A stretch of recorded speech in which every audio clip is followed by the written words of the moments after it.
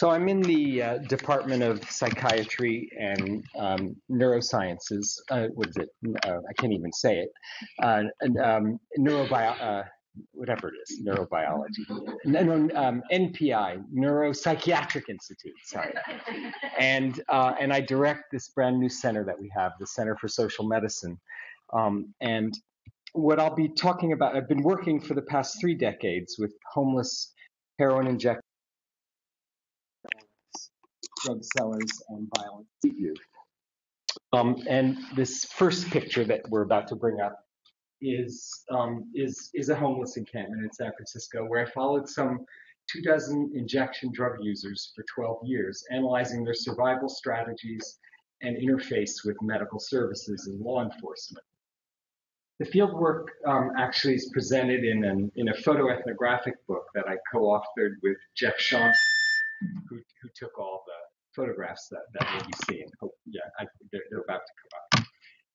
And I normally, this is good because they haven't come up yet. I normally warn most audiences that many of the photographs are jarring, but I hope that I know that many of you are clinicians and routinely deal with extraordinary levels of pathology and suffering, and I think that the photographs are necessary for us to be able to believe the levels of the inconceivable levels of physical suffering of homeless heroin injectors, and also from a medical perspective, the extraordinarily unsanitary physical environments in which they live. But I did include one energetic, beautiful photo just to give you a better idea of the energy that also exists in these sites simultaneously. So we were using, as Vivek was describing, the classic methods of participant observation ethnography. I didn't actually that frequently sleep in the encampments. I maybe did it a dozen or 2 dozen times. But participant observation, the classical anthropological technique, is actually quite powerful because it allows you to triangulate direct observation with self-report, and it becomes especially useful when dealing with taboo subjects, illegal subjects, and subjects that people are ashamed to talk about or know that they're stigmatized. So I'll just run through briefly. I want to convey then, just in passing I want to start with the potential of cultural relativism, and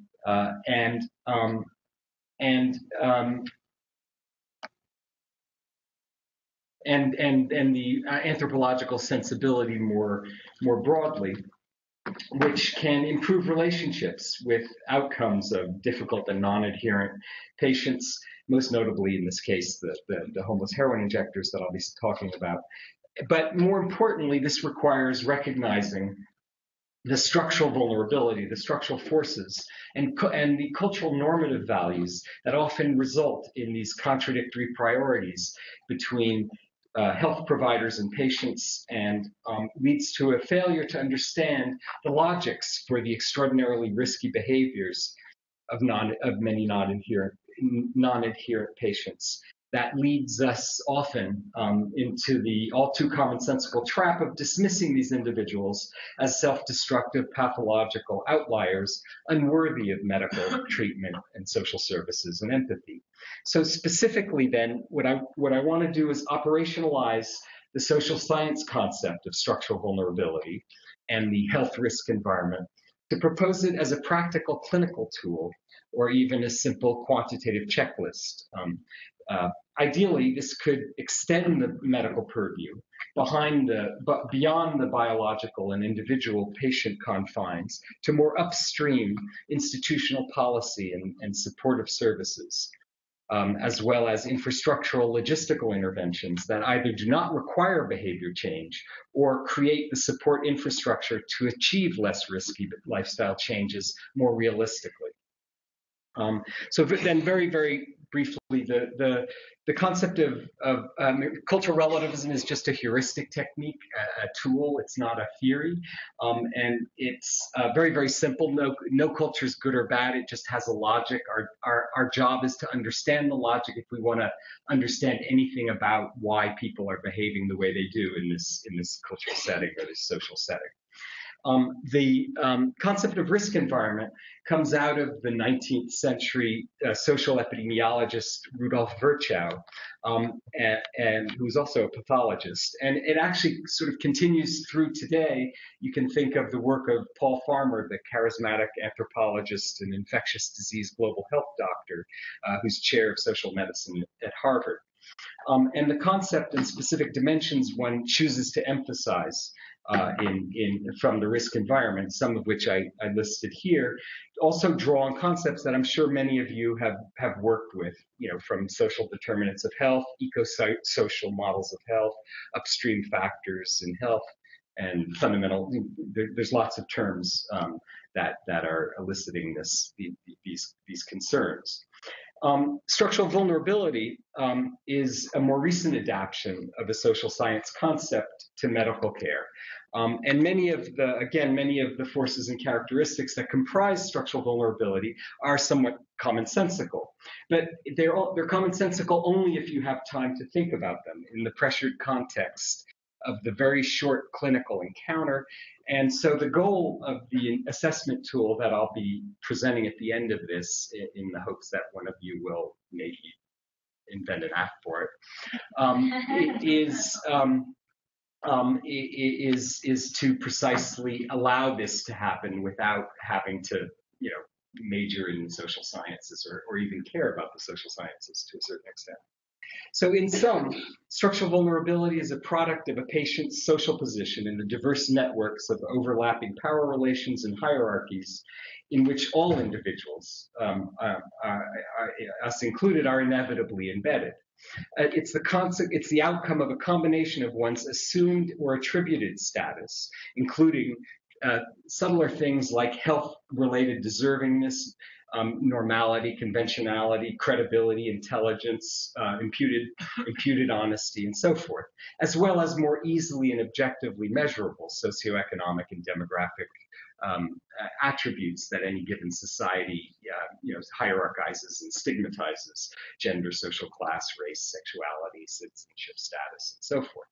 And of course, then also policy trends combine with these or mesh with these symbolic and demographic markers and institutionalized forces to position individuals differentially within specific political, economic, and institutional sites in ways that affect health and long-term outcomes. In practical terms, then, structural vulnerability is the confluence of forces that on some level limit agency and the ability to pursue healthy lifestyles. In the United States, the one I always try to bold on a PowerPoint is social class, just because it's such an extraordinarily invisibilized concept for us culturally. Stigma against non-normative or socially unconventional behaviors and illegal practices is also often misrecognized as just one's moral common sense, and becomes conflated with unworthiness. So I also wanted to emphasize that as well. But I'll be talking today about the legal status of heroin injectors as a force generating structural vulnerability. And I'll read from a field note excerpt that tries to show how the risk environment of zero tolerance policing emerges as a force fomenting injection practices that increase the risk of infectious disease for street-based injectors, and most specifically, it's increasing abscesses, but also increasing hepatitis C and HIV. So, the note then. There's been yet another round of evictions, and Hank is shivering on the corner at wit's end. He tells us, the highway patrol wiped me out again. That means they bulldozed his shack, taking all his blankets, clean syringes from the needle exchange, clothes, and so forth. He adds, I'm tempted to get my gun and shoot the next patrol car that I see. Max walks by and puts his arm around Hank's shoulder, attuned to Max's dope sickness, that is to say, his oncoming opiate withdrawal symptoms. He was shivering and the mucus was running down his nose. He offers to treat him to a taste of heroin. They immediately run around the corner, down the alley, into Max's encampment, and to Hank's encampment, and set a candle on a pizza box to prepare to cook a bag of heroin. But Max's syringe jams. Hank reaches into his sock, pulls out another syringe, handing it to Max apologetically. The highway patrol police took all my clean ones, too. Max shrugs. He was evicted from his encampment last week, too, and also lost all his clean syringes. But then he squints distastefully because Hank's syringe has been used so many times that the numbering on the chamber is worn off. Cursing, he also notes a burr on the tip of the needle. Hank grabs it back, licks the point to confirm the defect, and quickly files it down on a rock, alternately licking and filing until he can no longer feel the burr with his tongue. Max is the one treating, so Hank deferentially hands the needle back to Max eagerly and waits for his turn to prepare what's called a cotton shot from the leftovers in the bottom of the cooker. And now, believe it or not, the homeless heroin injectors and crack smokers we befriended were all well educated about the risks of propagating blood-borne diseases, especially HIV, from injection drug use. And in some sense, this is a great sort of achievement of public health, that these messages are available and they're actually commonsensical on the street. Now, most of us, of course, would see this sharing between Max and Hank as obviously dangerous, unfortunate, and even irresponsible. Or, some of us might simply dismiss it as ignorance. But the health priority of a heroin user is to avoid opiate withdrawals above everything else. That's the number one priority. So sharing in this case becomes a social responsibility and also an expression of interpersonal friendly generosity and mutual care, as well as self-interest, because that obliges in the future the other person to share with you when you're in opiate withdrawal. In other words, Max is saving Hank from overwhelming, agonizing symptoms of bone-wrenching pain by giving him the dirty leftovers of his cooker and dirty cotton. Max is also protecting himself in the future because next time he is dope sick, Hank, as I was saying, will be willing to lend him the godsend of a dirty needle filled with his dregs. So we constantly saw this kind of reciprocal gift giving, including food, blankets, temporary shelter, etc. We also saw them stealing from each other regularly. One doesn't preclude the other. It's a sort of complicated thing. What was most interesting is that they almost always pooled money to buy heroin, because that is precisely what achieved the minimal levels of trust that are necessary and the familiarity that's necessary to keep them in community and familiar with the techniques of dividing up equivalent amounts and fair amounts of whatever amount of money each one contributed. So from an anthropological perspective, these risky acts of sharing and gift giving form a moral economy of valuable reciprocal relations and reciprocal obligations. There's a survival imperative in the case of people surviving on the street who are addicted to participate in this moral economy in order to decrease their future risk of finding themselves alone and isolated, beset by withdrawal symptoms, and unable to go out and beg or steal or work to get themselves well again. Now, to better understand this logic for risk, you need to learn how to inject heroin on the street and how it gets split up accurately without the benefit of running water or soap or a safe private environment. The heroin that we have west of the Mississippi is known as Mexican black tar. The cartels have the country divided up. On the East Coast, they have a fine white powder. And this Mexican black tar doesn't dissolve well. It has to be heated in order to dissolve it, unlike the powder heroin on the East Coast. And it has to be stirred. Note how in this case, he's crushing it with the filthy top of his syringe in order to make sure that it's completely well dissolved. Then it has to be carefully measured as units in a syringe for equal division, so you can keep track of how much each person owes, how much each person has contributed, so that everyone can feel that this was a fair exchange, or else they'll start fighting with each other. It's not like they're saints with sharing. In short, to survive and avoid dope sickness, they participate then in this moral economy cycle of gift giving and debt, which forces them logistically to share common cookers, a crushed beer can in this case, and common rinse water and common cotton filters. So this, of course, directly contradicts public health's, biomedicine's understanding of moral and rational scientific behavior in the face of infectious disease.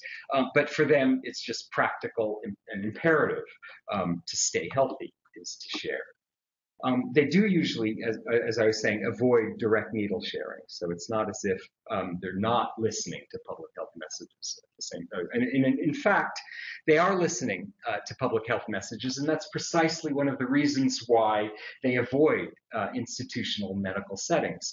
Their illegality, their non-normative, non-conventional appearance, and their forms of interpersonal interaction, which are sharpened to be rough and aggressive with each other to survive, are not received well in our medical settings. So they avoid those medical settings. And they don't generally come in to seek services unless they're starting to die or in extraordinary levels of pain. And instead, they invest in outlaw identities to pursue drugs with a self-destructive intensity akin almost to a devotion. They actually call themselves righteous dope fiends. That's an expression. And hence the title of the photoethnography that Jeff and I wrote about them. Now, here we can see how the criminalization, not just of heroin, but also of syringes, has pushed people into the absolutely worst place we would want them to inject. And this is sort of that where you see very clearly that structural force. This is in no one's interest to inject here, but it's actually the safest and, from the injector's perspective, the healthiest place to inject, because what he's most worried about is getting arrested. You in a liberal city like San Francisco, all the judges will throw out the arrest of a homeless heroin addict. They're throwing up in the courtroom. They smell bad. The judge just wants to get them out. They're not fighting the war on drugs in that kind of a way. The police are, however, and they know that the punishment is going through 48 hours to get processed through courts, so that you get thrown into those withdrawal symptoms, and that's just for carrying a syringe or having a small amount on you. So from his perspective, there's no way that this is surrounded by a swampy, a set of swampy puddles around. There's no police officer in his or her right mind is going to go running through there to arrest him. He can take his time and try to find a vein, or in this case, he's just muscling because his veins are burnt out. So, in contrast, this is a safe injection site in Canada, where public health has prioritized concerns of bringing harm reduction, concerns of bringing addicts into safer spaces rather than zero tolerance policing. And the World Health Organization has recommended as a best public health practice for preventing HIV infection in active drug users this concept of harm reduction, which I'm sure many of you are familiar with. I won't have time to do justice to the concept, but even actually the UN Office of Drug Control has declared it a best government policy. although ironically, our NIH project officers advise us not to use the word harm reduction when we submit grant proposals. It's just our country is just way out of line with respect to that compared to most European countries. My grant actually was singled out as an immoral grant because I was naive at first and was using that kind of language, and it got investigated for that reason. There are no magic cures for the complications associated with substance abuse, but harm reduction does offer an effective strategy to reduce pain and suffering of people who otherwise have a very high mortality and morbidity. And more subtly, it prevents that hostile and negative iatrogenic interface with addicted patients. It actually extends to any patients who have complicated chronic lifestyle-caused conditions that are difficult to shake, that are difficult and because whatever, diabetes, cardiovascular disease,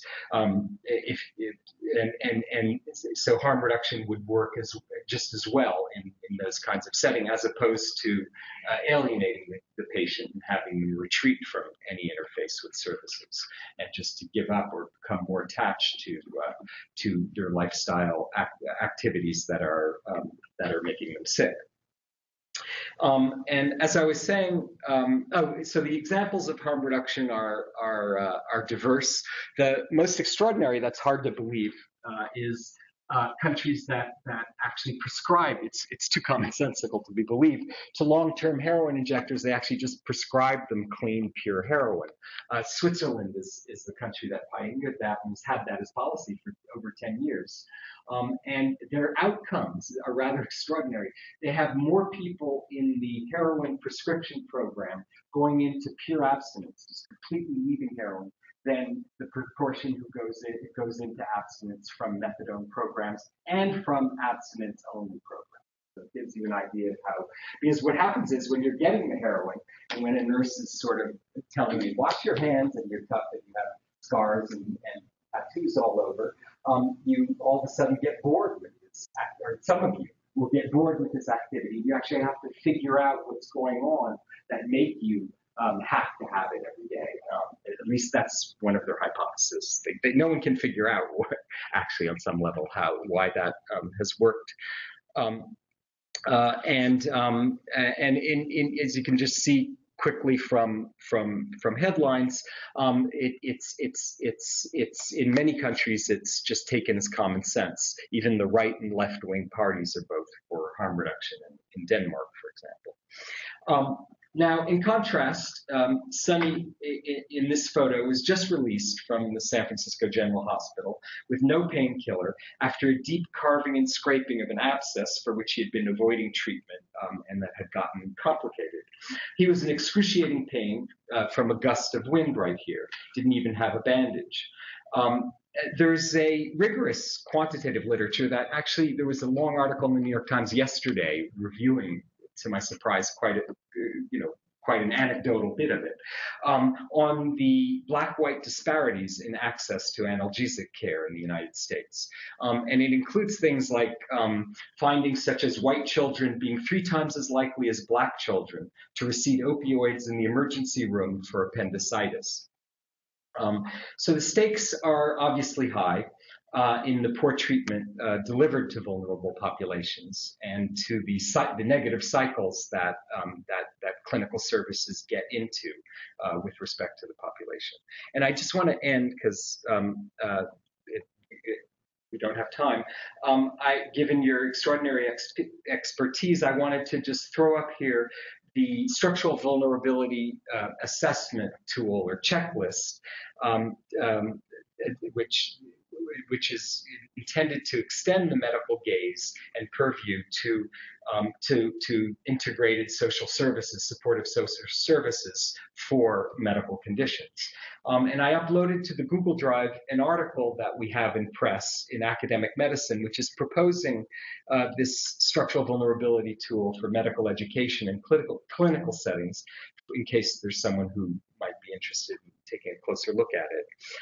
And this builds on the growing literature that's available, documenting the success of pilot programs that identify what get called high utilizers of emergency rooms, or frequent flyers, more stigmatic in more common terms, in order to shower them with medical, mental health, and social services delivered by multidisciplinary clinical and social service teams.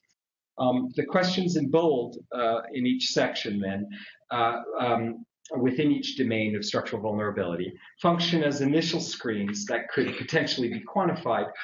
They're also followed by qualitative assessment probes to elicit more detail and context, so that one could use this tool or checklist, either qualitatively or quantitatively. And it has, of course, this assessment tool, a broader agenda to reinvigorate and extend the traditional clinical social history, which is really done very routinely, if it's done at all, beyond its narrow range of risk behaviors, to enable providers to address negative health outcomes imposed by social determinants of health. Strategically, it could also justify institutionally to the cost utilization review committees that terrify clinicians, the mobilization and coordination of complementary resources, both inside and outside the clinical setting, for populations who otherwise are actually very expensive, in addition to suffering. Now, ultimately, this adaptation of the social science concept into clinical practice could perhaps also orient healthcare providers towards more policy leadership to reduce health disparities and foster health equity.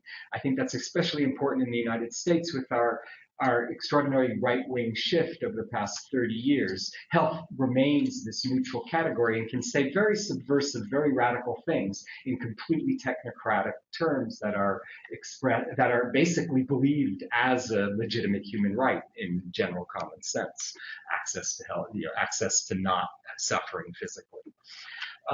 So now, of course, the risk, and I'll stop with this, is that it would become yet another bureaucratic hoop on the computer checklist that distracts time-stressed nurses and doctors and social workers from the actual vulnerable patient who's in front of them. I want to thank you for taking the time to listen, and Vivek for inviting me here, and I enjoyed meeting many of you at your party. Any